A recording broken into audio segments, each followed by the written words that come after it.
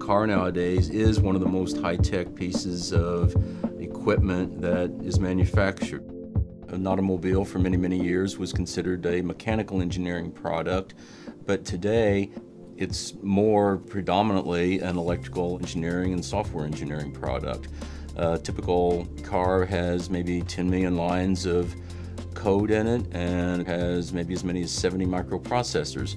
And all these microprocessors and all this software implement the control algorithms that regulate pretty much every function on the car. The automotive industry is desperate to hire people to write embedded control software, so there's lots and lots of opportunities there.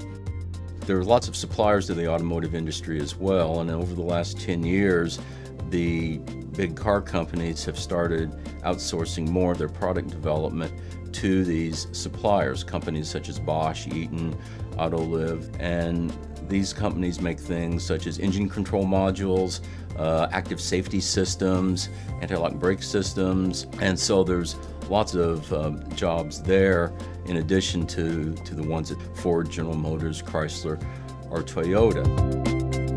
So what has the electrical and computer engineering department done to better prepare students for jobs in the automotive sector? Well, to a great extent, a lot of the courses and even some of the faculty that we've hired in the last 10 years work to that end. ECE 461, the Embedded Control Systems class, was created specifically in response to a request from engineers working at Ford Research Labs. A lot of the motivation for creating an electric power area and hiring professors such as Heath Hoffman, Juan Rivas, and Ian Hiskins was due to the dominant role that electric machines and power electronics are playing in this world of hybrid electric vehicles and all-electric vehicles. Even the computer vision faculty play a big role in autonomous vehicles and in active safety systems.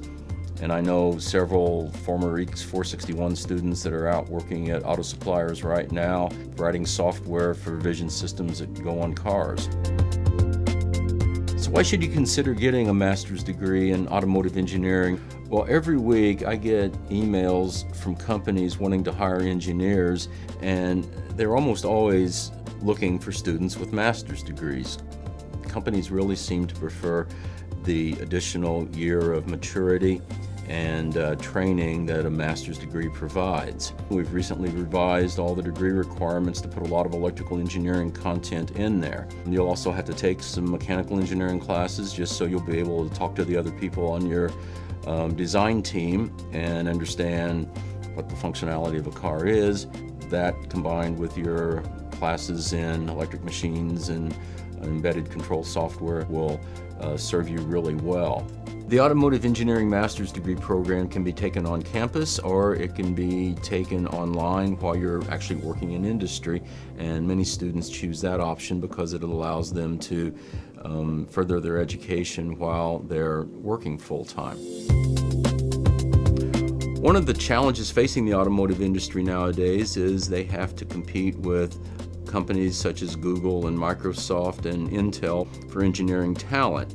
A lot of students think of the companies I just mentioned as being right out on the forefront of technology, but in fact, the automotive industry itself is right out on the forefront of technology. Together with all those lines of code, with all those microprocessors, with several networks, with the advent of vehicle-to-vehicle and vehicle-to-infrastructure communication that was going to enable perhaps completely autonomous vehicles, the automotive industry is really the place to be if you want to work in high tech.